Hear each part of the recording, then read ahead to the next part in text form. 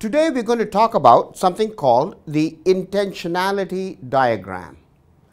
It is a way of looking at your company. It's a way of looking at almost any company. In fact, any organization for that matter.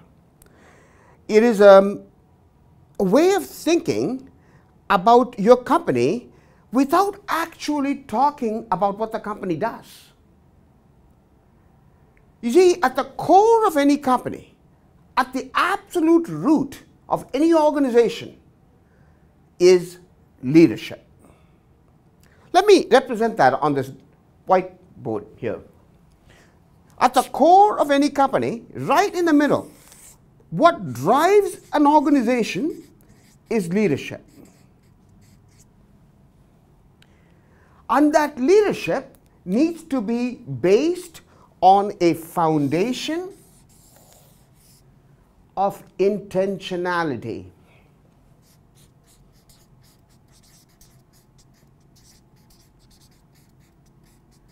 A foundation of intentionality. That leadership has to be very intentional, which is why I suggest to leaders that they should write a leadership agenda to become intentional. But for now, we will say that's what leaders have to do. The leadership has to be based on a foundation of intentionality. When I say the word leadership, it extends the word leader to leadership. And that extension actually occurs in two different dimensions.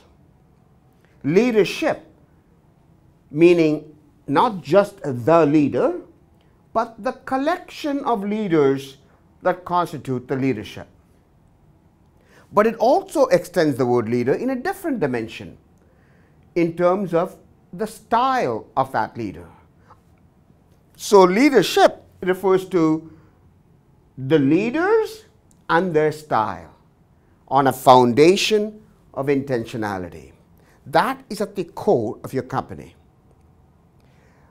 Around that core, driven by that leadership, is a company story, an organizational narrative.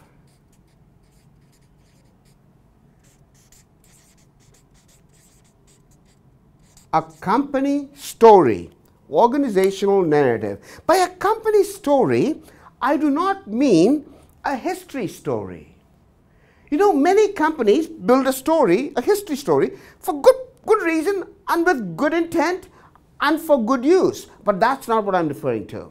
Not a history story like our company started 52 years ago in my grandfather's garage, and then this happened, and then we bought this other company and we moved to this other town and we built this other plant and we moved from offices to this headquarters now.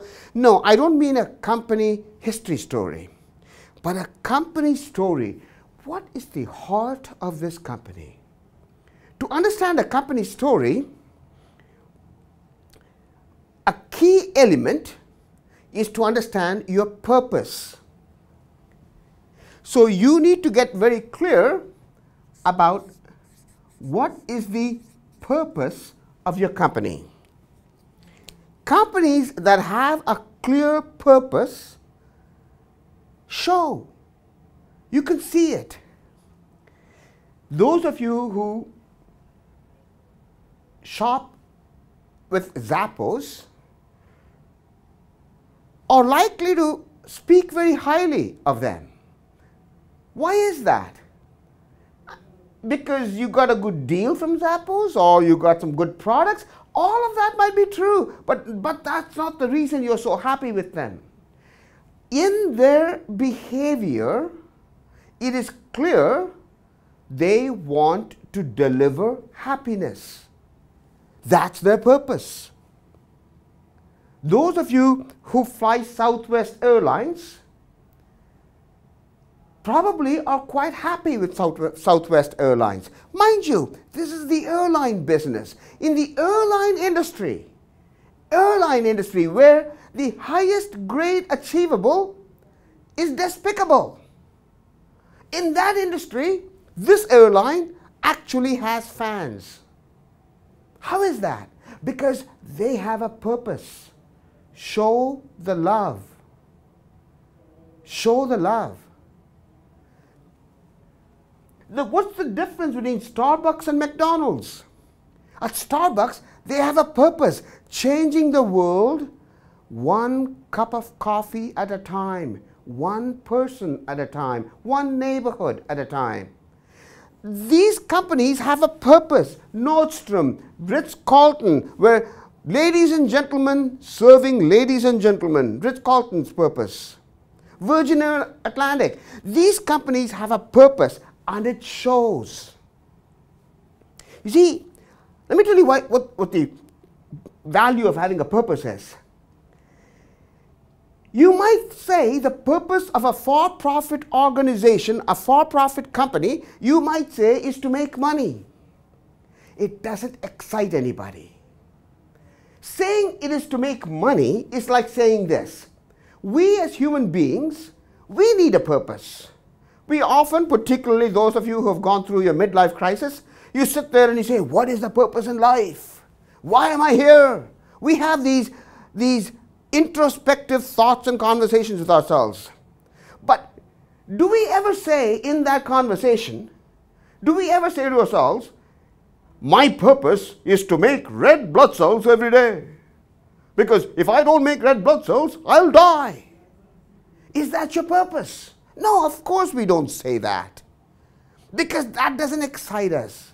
Yes, we have to make red blood cells. But that's not our purpose in life. We have a higher purpose. Likewise, companies have to make money. Otherwise, they'll perish. But that's not their purpose. That's an outcropping of their real purpose. And that real purpose is what drives them, and then money is a side product of that. In our own company at ThinkShift, our purpose, we call it potentiality. Releasing the potential in people intentionally.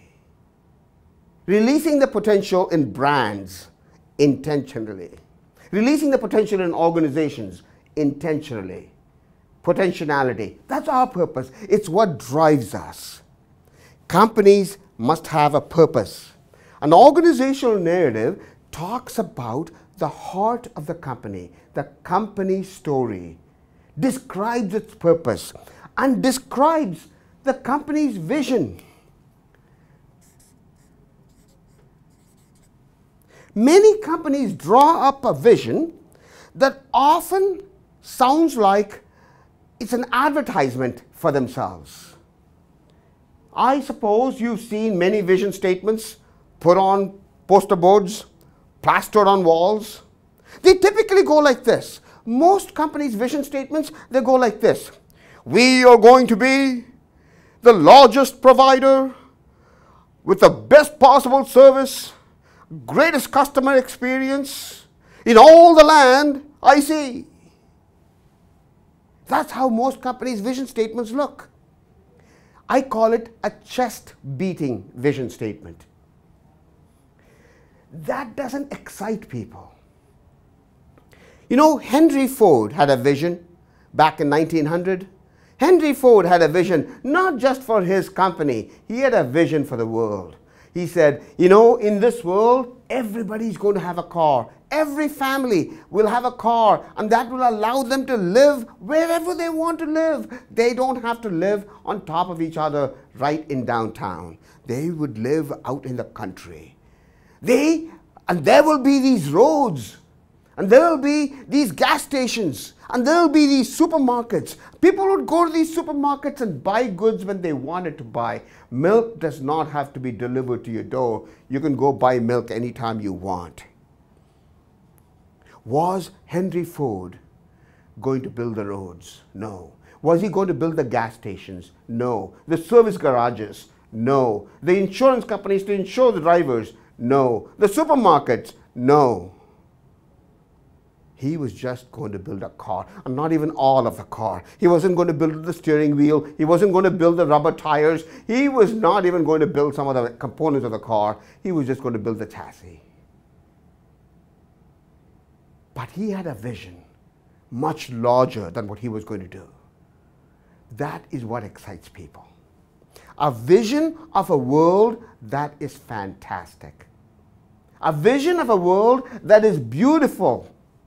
And in that vision, you carve out for yourself a little piece called a mission.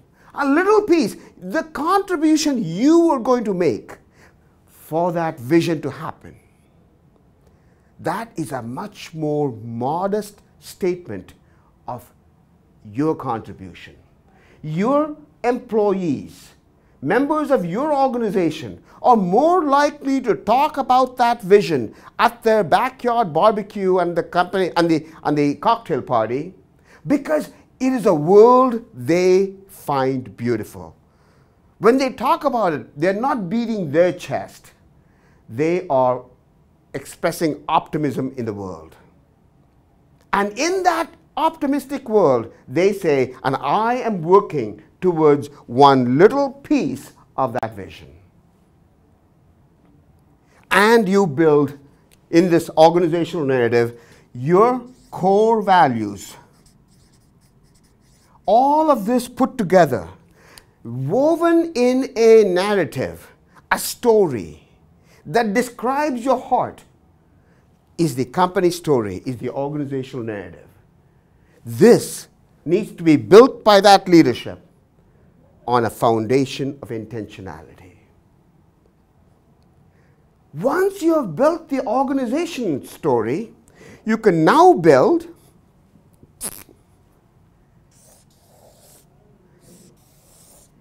a brand and a culture that supports the organizational narrative. A brand and a culture that supports the organizational narrative. And build this intentionally. An intentional brand and an intentional culture. You see, brand and culture are very related items. Brand is the outsider's view of your company. Brand is the perception of your company as held by your customers. Brand is not what you say it is what they say it is. The perception of your company as held by your customers. Culture is the insider's view of that same company. Culture is the perception of your company as held by your employees. Culture is not what you say it is, it's what your employees say it is. Culture is the perception of your company as held by your employees. Brand is the outsider's view, culture is the insider's view, two views of the same company. It used to be, way back in the old days, 50 years ago, people thought you could shout out your brand. Shout it out. I am Coca-Cola. Shout it loud. Shout it often, they said. Shout it repeatedly. Shout it consistently. Shout it in every which way you can think of. And people will believe you, they thought. But about 30, 40 years ago, they decided, no, you can't just shout out anything you want. You have to be what you shout out. So they said, great, okay, I'm Coca-Cola, so I'm going to put on my Coca-Cola suit every time I walk out. I'm Coca-Cola. I'm IBM. But you know what happened in the last 5 years? Around in the early 2011, 2012, 2013, technology brought communication to a point where the inside of the company becomes visible to the outside of the company. Social networking became everywhere, and people started looking from the outside, they could look on the inside. The culture became very obvious to the outside world. So now, the brand, you can't put on the Coca-Cola suit when you walk out because people can see you inside. They can see you in your underwear. So you got to sleep in your Coca-Cola suit. Brand and culture got connected. In fact, in the new wave, new economy companies, think of companies you think of in the new economy companies, Google, Facebook, Twitter, these companies, the culture is actually driving the brand. It is the culture of the company that's driving your perception of what this company is about. Culture has become the driver of brand now. That is why you've got to think of branding from the inside out. Branding has to be now from the inside out. So when you have an intentional leadership that's created an organizational narrative, and through it an intentional culture driving an intentional brand, after that you can build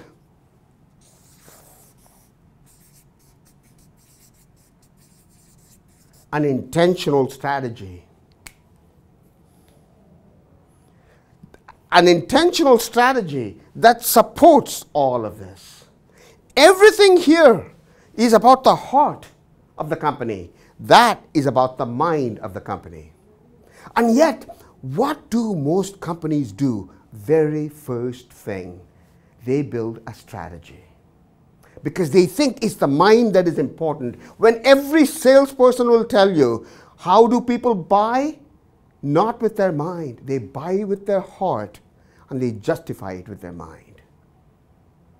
And yet, most companies start right here. They build a strategy and it sits on the shelf. You know why? Because it has no heart. It has no soul. It has no life. You've got to build all of this before you can start working on that. An intentional leadership driving an organizational narrative which is supported by an intentional culture driving an intentional brand is required before you can build an intentional strategy. I call this the foundation of intentionality. I call this diagram the intentionality diagram. Ask yourself, have I thought about how my company fits in this intentionality diagram?